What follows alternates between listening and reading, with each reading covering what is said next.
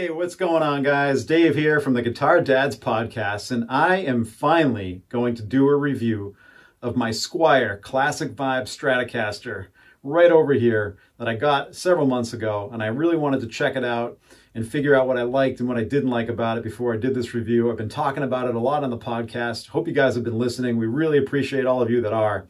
And keep checking us out on YouTube here. Click that notification bell, subscribe. It really helps us out. And also check us out on Instagram at Guitar Dads Pod, where we're posting videos all the time and memes and everything else. So glad you're along for the ride, and let's finally check out some tones. So here it is, guys. This is the 50s Classic Vibe from Squier, and it is a great Strat. It really is. It's got Alnico pickups. I tell you, the vintage tuners are fantastic. Look at this two-tone sunburst color. It is just beautiful. I think it is an alder body. I'd have to check that, double check. But this thing plays really well out of the box. However, since I got it, I've actually set it up a little bit differently. Made sure the action was proper. I changed the strings out, and that's pretty much it. I haven't done anything with the pickup height, and it plays great.